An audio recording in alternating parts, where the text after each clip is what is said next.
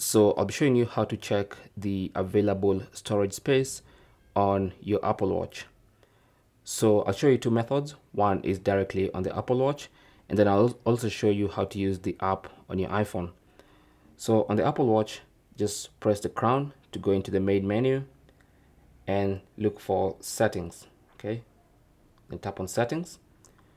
On the settings page, you want to scroll down to general and tap on that, and then under general you want to scroll down until you get to storage. There you go. So there is storage. You just tap on that and it's going to give you an overview at the top there telling us we have 10.4 gigs of 32 gigs used. So you've basically used 10.4 out of the available 32 gigs.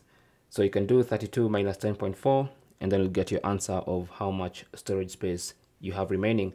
And it also shows you in a graphical method, so you can see only this part is occupied and you have all these free available storage.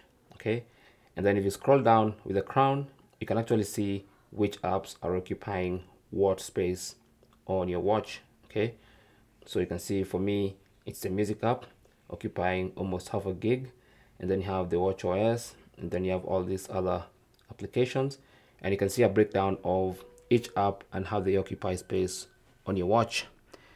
Now, another way you can do this is via the Apple Watch application on your iPhone. And what you want to do is go and launch that app and then go to General.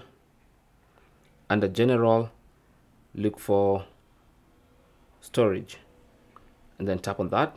And then you're going to see exactly the same information you saw on the watch.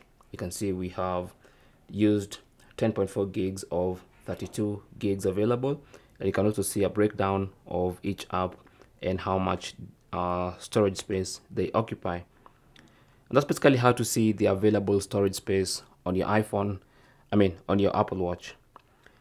Thanks for watching. Leave your comments and questions down below, and good luck.